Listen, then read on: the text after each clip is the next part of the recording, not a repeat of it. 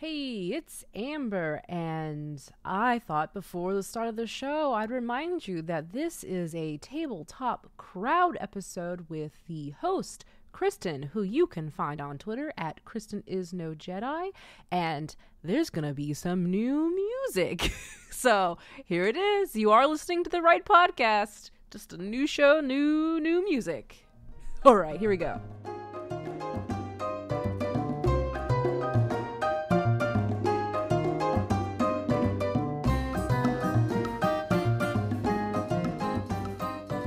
Hi, and welcome back to another episode of Tabletop Crowd. I'm your host, Kristen. Tonight, I have with me David, Charlie, and Ezra. We're going to be talking about their audio drama, Hand in Glove, which is crowdfunding right now. Before we get started talking about this exciting project, let's go around and introduce ourselves. David, can we start with you? Hi, my name's David Hanna. My pronouns are he, him, and I am the writer and creator of Hand in Glove, a queer baseball romance audio drama. Hi, my name is Charlie. My pronouns are he and they, and I am playing Javi in this podcast. Great. Well, thank you all for joining me to talk about this fantastic project. I think I want to get started by asking you a question, David. Can you tell us a little bit about what gave you the idea or the inspiration to start this project? So like all great podcasts and audio dramas, it started with a Twitter joke about pitchers and catchers, which is such an obvious bad joke, but it came up and somehow we were joking around about the idea of a pitcher and catcher falling in love. And I was hanging around more and more of baseball Twitter, which if you've ever been around baseball Twitter, there's a lot of like baseball thirst going on baseball Twitter in like the best way. It's pretty fantastic. But that idea just kept swirling around in my head over and over and over again. And I really couldn't get beyond it. And then this is probably the first thing I've written in about 15 years. Wow. So just jumping into the project from there it really started to become this thing of this is a chance to talk about far more than just two players falling in love. This was a chance to really look at baseball and being queer. Yeah, that's very cool. I do like that it started with the Twitter joke because believe it or not, I interview folks about, RPG projects, and a lot of the times it's, hey, I said something on Twitter and the other person sitting here in this interview with me responded on Twitter. We should do that. And here we are 12 months later, having done the thing Yes. we said we would do on Twitter. What's really sad is it took me 18 months, I think, to finally get this to where I felt like I could do auditions. It was weird. It came in fits and starts in how I wrote this thing in a lot of ways. Sure. I think that that's probably true for design or obviously writers of like novels or books. That makes sense. Was there anything, and we don't have to dive into writer's block too much unless you want to, but was there any like specific hiccup, or was it just that regular creative flow that came and went? In a past life, I did theater, and I have never written in a way that was predictable. Any play I ever wrote usually came out of my head in about 2 weeks, but it was sitting in my head for about 9 months or so. Like it took a long time for me to ever sit down and then type something out. Once I started typing it out, I'd be done in, a matter of weeks. This one, each scene took a while. And I don't know, I think various life things happened, just getting in the way of finding that time. But it came in clusters and fits, and it's honestly just the way I've always written, which then the editing process was a much different thing for me because I haven't usually edited anything. Yeah, that's a good point. And I think that credit to you, because at the time of this recording, it is summer of 2021. So if you made anything in the last 18 months, I think it's incredibly impressive given what we've been going through. So kudos to you for that. David, I know you've done some actual plays, some tabletop storytelling, actual play podcasts. And we won't get into like too much comparison between audio dramas and actual plays. I'm just curious in how this creative process was different in either auditioning or creation than it was for when you did podcasts for like actual plays. This feels a whole lot like doing theater. It really does. With the caveat that you aren't, it's very similar to how I used to direct those things, except that when I directed theater or wrote theater, it was always visually. I have to give huge credit to, and I've shouted them out a lot, Cole Burkhart, who consulted on the script, because after I wrote everything out, it was written in a pretty much a play format. Okay. And Cole went through and was like, you need to describe this in audio, you need to describe this point, this sound you have to figure out how this mechanic's going to work. And went through the whole script, and it really took somebody going, you need to look at how all of this works together and how it's supposed to sound. I think that's probably the biggest difference. With tabletop, it really just was react in the moment. It was a lot like acting for me. And it was just building a character on the fly and trying to remember the things that went on. Like I don't plan when I play. Like I really don't. Just the way that I enjoy doing it. But with this, it required taking what I'd always been trained on, which is how are you going to compose a scene visually, and rethinking of how are you going to compose it for the ear. Yeah, that's a good point. I think I've only listened to one audio drama podcast, and it had a lot of sound effects. And this show is going to be even more of that, only because the way it's written, there's baseball scenes. I mean, there's real baseball scenes within the show. Yeah. So figuring out how we're going to make that work from a design perspective, it's on top of with the acting and figuring out the characters and all that, we've also got to figure out how we're going to sound design a baseball game when, if you've ever watched a baseball game or listened to it on the radio, it's still pretty indistinguishable as to what's going on in a given moment, unless somebody's telling you. The challenge of that, I think, is going to be one of the big things going forward. Are you going to have an announcer? We have one moment of an announcer, but we have a lot of internal dialogue going on within the baseball scenes. Oh, I like that. So we'll be able to kind of be inside the minds of the players? Yes. That's cool. That would make baseball more interesting. If I could hear what players were thinking, I might watch baseball. I don't know if you want that, because we did just have at the All-Star game, Liam Hendricks, a notorious wild man, mic'd up and not knowing he was mic'd and saying FGD it on live national broadcast television. It was both horrendous from a broadcast perspective, but delightful and adorable from a baseball fan perspective. Yes. It was the greatest thing ever. So when it came time to kind of do an open call for auditions, what was that like for you? I've really bottled it after a lot of sides and calls that I've gotten from audio dramas. It's very much, especially in the last couple of years, audio drama has really built things similarly to how I've seen calls for theater, or calls for film, or other auditions. So it really is just putting together a casting call, trying to give, a little bit of specificity on the character, and then offering sides. And it goes out and you receive the audio back. So it's really just saying, here's the sides, here's what we're looking for the characters.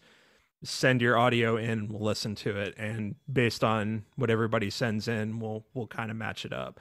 I think the biggest thing, and I've told both Charlie and Ezra this, was that one of the biggest ways that I selected people was once I had narrowed down to who I thought I really liked, I matched the voices. And when I heard Ezra and Charlie together, the chemistry was perfect, which is even crazier to think about because they're, for all of this stuff, they're recording solo. We're doing remote recordings. I'm not trying to do live recordings with anyone. Mm-hmm. So the fact that they're on their own envisioning the character, but it synced up with that chemistry, that's a testament to how right the fit was for the role. I think it takes a whole different skill set to be able to give that like emotion, inflection, or chemistry to your voice when it's just you in a room reading a script into a microphone, right? Yeah. That's impressive. And different shows do things different ways. There are some shows that, they're all in the same locality, so they all record in a studio together, or that, they'll do live recordings. But for our purposes, we have a cast member that's in Australia. There's no way we can do live recordings. Just fly everyone in, David. It's fine.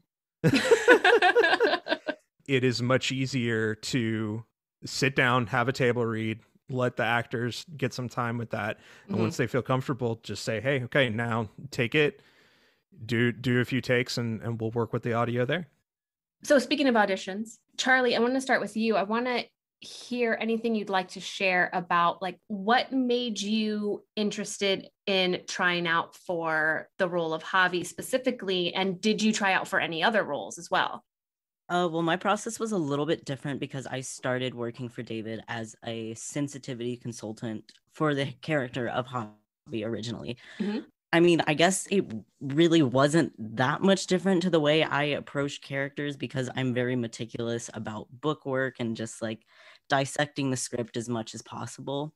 But I did get to spend a lot of time with the character, especially just kind of in the back of my mind as I was working through it. And then the whole project was just super interesting to me, just partially just because of an inclusivity kind of, just because growing up, I did not see a lot of characters that like looked like me. And obviously things have progressed a lot, but it was just, it's different when you see a part and you're like, oh, like I could really be that. I'm not like stretching to try and be something I'm not. So I was like, I have to go for it. Obviously it went very well because I'm here.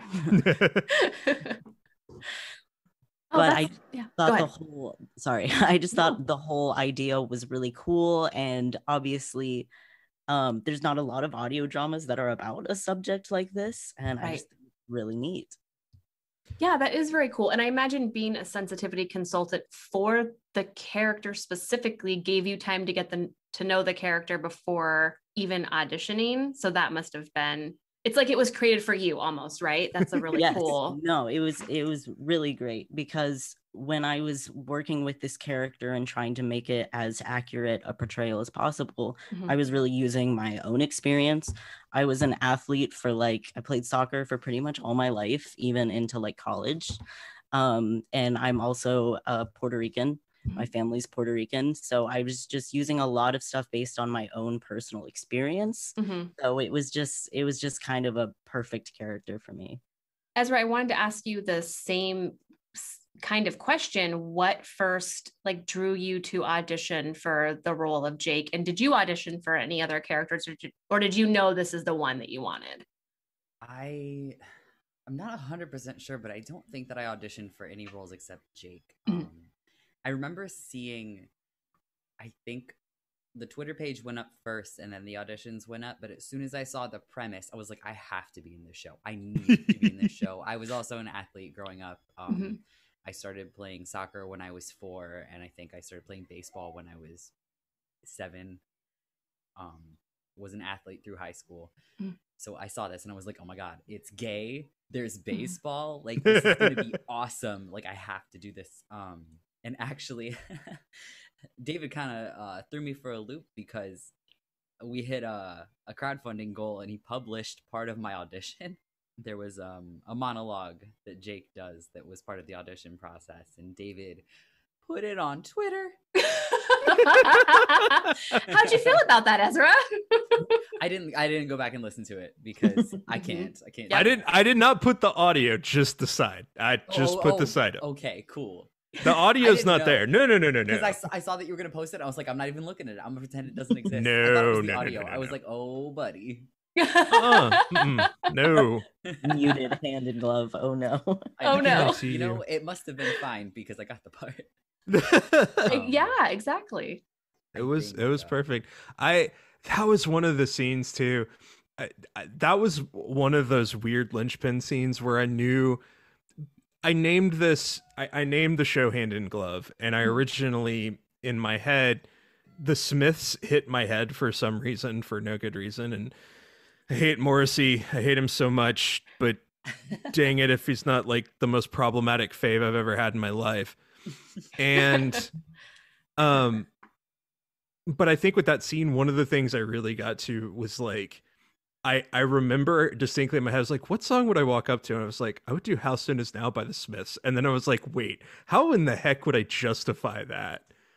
And then I was like, well, now this is the scene in the show. It really mostly was just like, I need these two to have some very cute banter. Oh, what would my walk-up song be? And then I had to give the Smiths reference to the white character because it was too good to pass up. It's, you know what? And Jake is so easily relatable to me because I also am kind of a losery white guy who just like has emo taste and has terrible anxiety.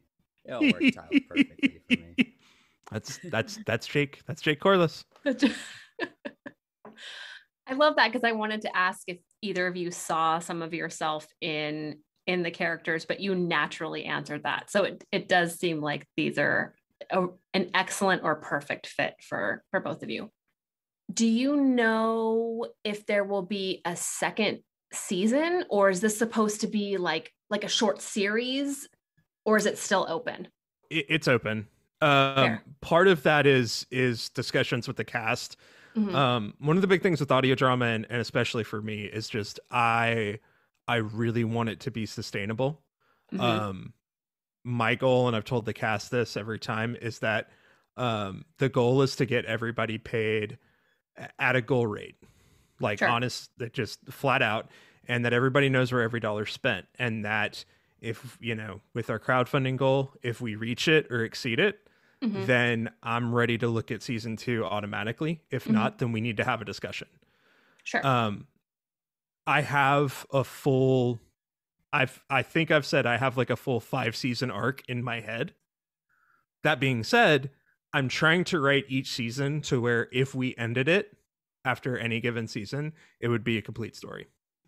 So, you know, if we decide after this first season, you know, based on how the crowdfunding goes and how everything shakes out, and we're like, you know what, we really enjoyed this, but we just need to, we can move on to new projects, mm-hmm. then we'll leave it as is. And if not, and if we want to go forward, then we'll keep making it.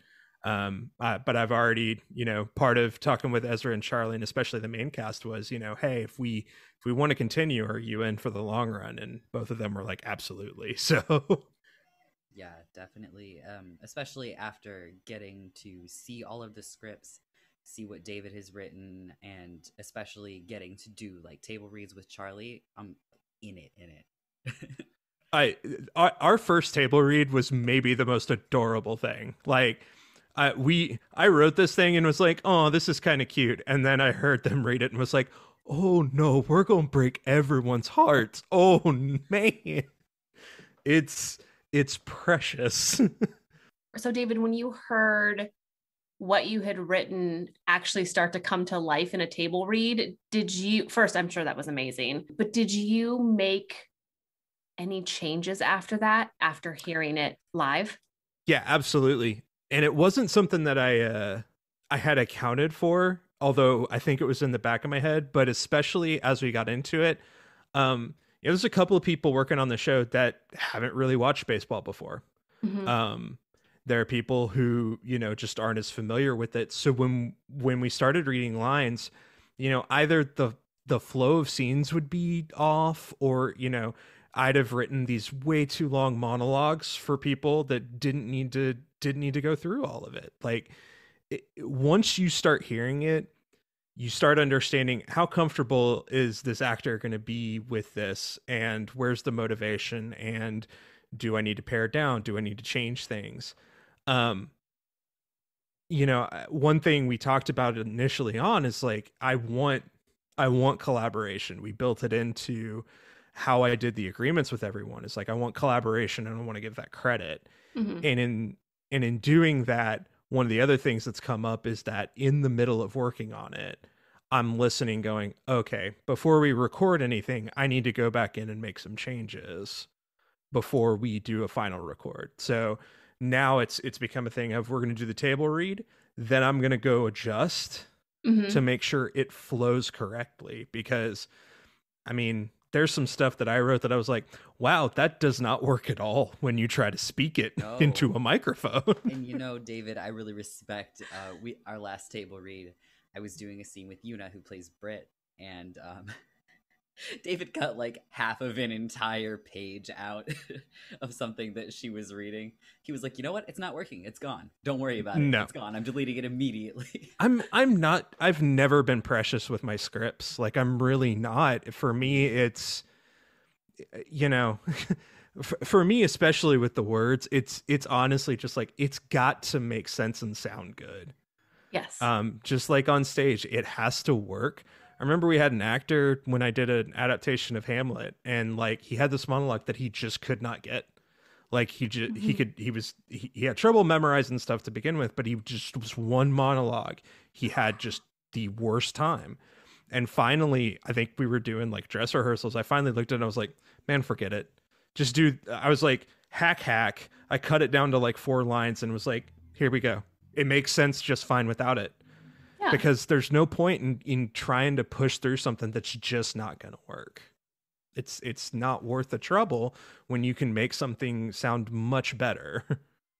I know, since David came from a theater background, and I did too, that it was definitely an adjustment, because usually I have to rely on like my body, and I can also count on it to be a tool for telling a story. Trying to figure out how to do that with just my voice, especially because I found myself like in the booth, just like crazy moving around. And in one of my auditions, I got feedback. They're like, were you just like running around? Like, what? It was all good. I was just like, okay, I just have to double check on your setup to make sure we're okay. and it was fine. And that totally makes sense too. What's really fun is, so Ezra's playing a pitcher. So as part of the sound design, Ezra has to give some kind of an effort sound for those pitches. Yeah, and my recording booth is actually, I live in a New York City apartment. The recording booth is a 2-foot by 2-foot closet. Yeah, how are we going to make the sound of a pitch effort? How are we gonna make that work? It's stuff like that, I think, in the process that you start going, okay, wow, and again, I'll put this on record with Ezra now. If that's not working, we'll change it. We'll do something else. I was just thinking about, if you have roommates or friends that come over, if there's an open door policy and you're in the closet trying to make pitcher sounds, what that must be like for everyone else. This is not exactly related to this podcast, but I was recording for a different podcast last night, and I live with my partner and my son, and my partner was in the living room playing video games, and I was like, so tonight my character is getting murdered in a terrible way. So if you could just like, if you hear sounds, don't worry about it. He was like, okay, I'm just gonna put headphones in. The neighbors have never like come and knocked or anything. I feel like if I really got murdered, they would just not care. Now I'm curious, Charlie, what's your recording setup like? Well, I did actually used to live in a New York apartment, but I had my lease end while COVID was happening. So right now it's like a weird corner of my basement that is like, it's like a little alcove with like a utility shelf. And like, I've had to make so many adjustments. It's like mattress pads. And like at this point, I am like, my head is supporting a giant blanket over the entire thing the whole time I'm recording, but it keeps me still because I literally can't move or else the whole thing. So it's precarious at best. Incredible. I mean, mine is literally just under a blanket at this point. But also, like, I have the problem of I have that theater background was a huge thing to figure out mic wise because I project like crazy, so I will bounce all over the room. So my mic right now has 0 gain. Wow. And I actually have to turn the recording down, and it captures direct. I get great audio, but like I can have 0 microphone on anything because otherwise it will just echo like crazy. Yeah. That is going to make the performances, which are already going to be amazing, even more amazing now that we know what the recording setups are like. Now that we know that Ezra has to figure out how to throw a fastball in a 2 foot by 2 foot closet. It's like right? recording in a coffin.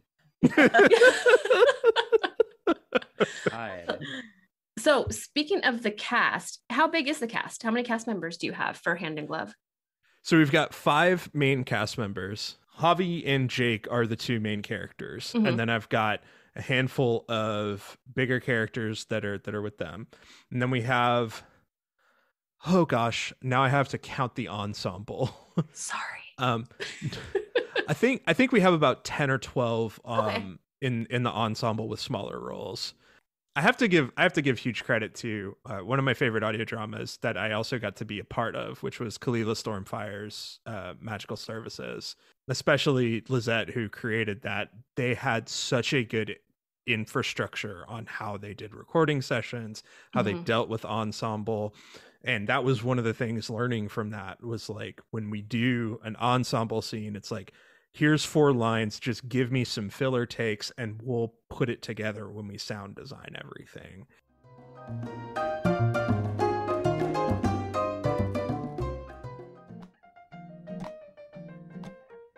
Ready for a rules light, narrative failing forward, collaborative storytelling tabletop role-playing game? Unsure of where to start? Powered by the Players is an actual play podcast featuring mini campaigns and one-shots of all your favorite Powered by the Apocalypse games. Each campaign or one-shot will be a different PBTA game with a rotating cast of diverse players. We've got Masks, a teenage superhero drama. Bluebeard's Bride, a feminist horror retelling. Monster of the Week, a supernatural mystery. Escape from Dino Island, a Jurassic Park-inspired adventure. Crossroads Carnival, a Depression-era sideshow noir. The next game you play could be yours, so join Morgan, Kristen, and Diana. And let's power up. Follow us on Twitter at PBT Players. Subscribe on your favorite podcatcher.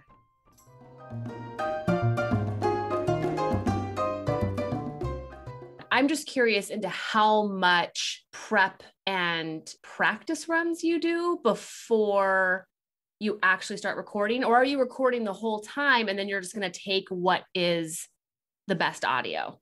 So right now, we've done table reads for 2 2/3 scenes. We've got 9 total, so we're working through them as we go. Okay. And just working with scheduling and stuff like that, figuring out how it works. But typically, you know, we've done a table read for about 45 minutes, maybe an hour at most, and it'll depend on the length of the scene. I know there's definitely a couple full scenes with just Ezra and Charlie that are going to be longer. We'll want that time to explore all of that.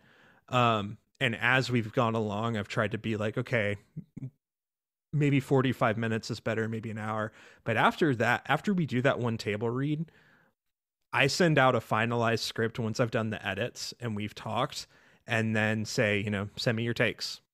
And we usually just do that one table read session. And you know, I'm always open to more.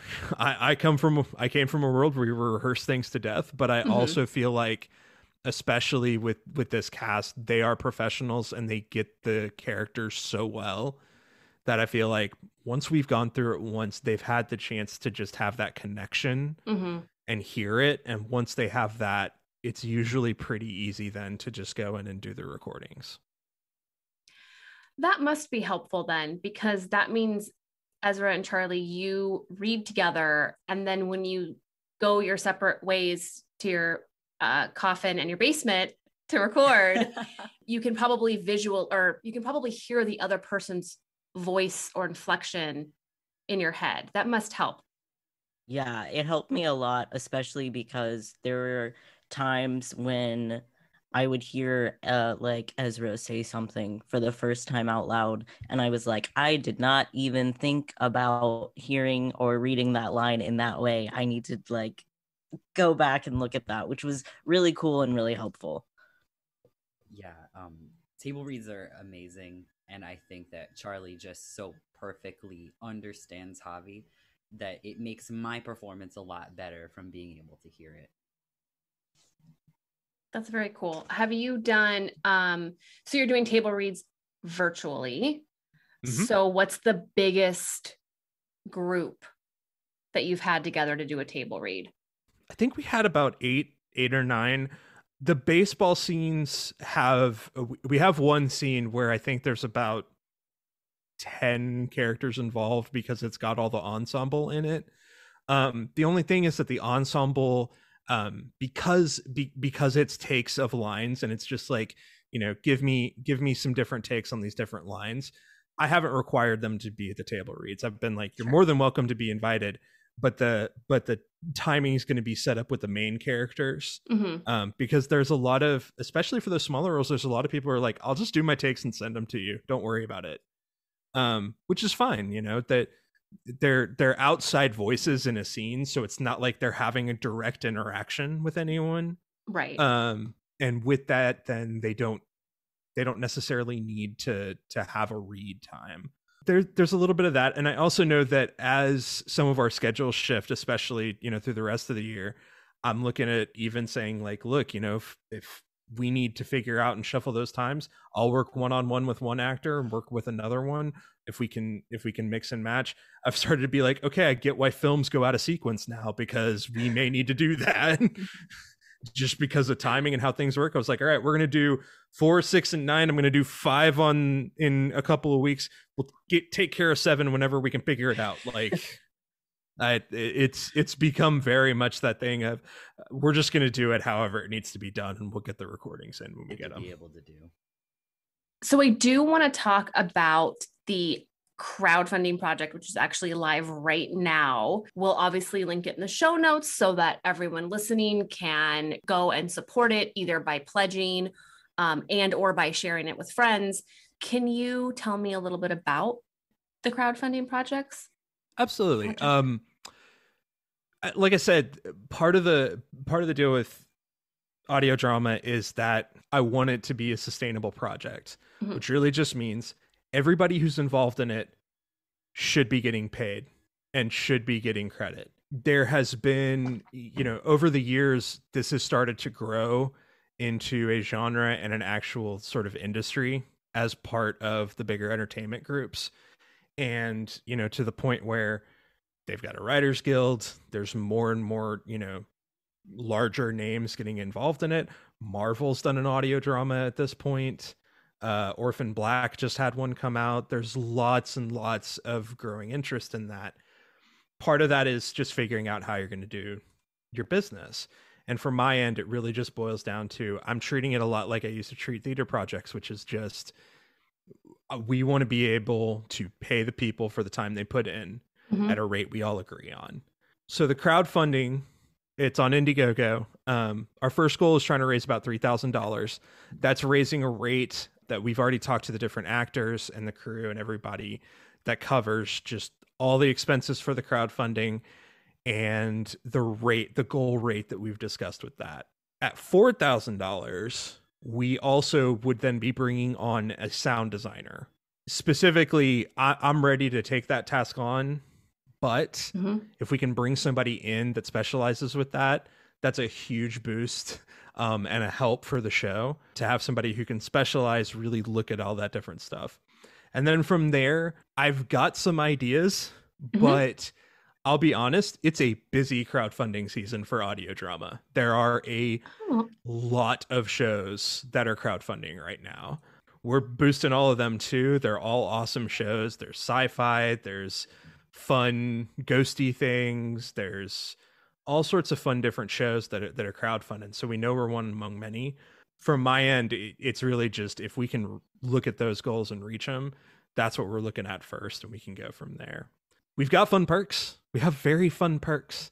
I've got stuff that, you can get a sticker for the team. At our lowest levels, you get a newsletter. We have baseball cards that are being designed currently for Javi and Jake's characters from the same artist that did our logo design. So they're going to be printed on like an actual kind of old 70s cardstock, and then they'll come in a sleeve. So you'll get those shipped. If you raise at a certain level, you get a baseball with the team logo for the team that they belong to. And then I also have one very, very special Hall of Fame tier, which is if you have the money at $2,500, I will attend any baseball game with you of your choice. David, what if it's a team you hate? Whatever. Even if it's the St. Louis Cardinals, I don't care. I will still sit down and watch that baseball game. I will complain about it loudly, but I will watch. That feels fair, right? You should complain about the Yes. game. You're just there. Will you the colors or the team you're going to watch even if you don't like them? No. Okay. I just wanted to know. I just feel like the audience needs to know where we draw the line. Now we know. So, David, I noticed that on Twitter that for every new contributor, you are writing one sentence in a long thread, which is great because that means you have a lot of contributors so far. So tell me more about that. I put out a challenge. It was like, okay, if any a sentence to this story is not baseball, writing a yeehaw gay rodeo. And honestly, this is as I go along. I am not planning this at all. Is added to it as it goes. If more people contribute, we get more of the story. You can follow the show at Glovecast. You can follow me at Big Macinpod, MACINPOD. I also work on a set of shows with Diana Lorraine called Macintosh and Mod. We talk about ponies, movies, and Riverdale. So if you are interested in or loathe any of those things, you are more than welcome to listen because we frequently yell about them, even though we secretly love them. You can follow that Twitter at Macintosh Mod. It's super fun as well. Charlie, how about you? All right. On Twitter, you can actually follow me. It's SRRY_CHRLIE, like sorry, Charlie. Thought that was cute. It is. But now that I'm saying it out loud, it feels awkward. So. No, it's adorable. Or you can follow me on Instagram at CharlieBoy_Pacheco. Ezra, how about you? Similarly embarrassing. My Twitter handle is at the real Han Yolo.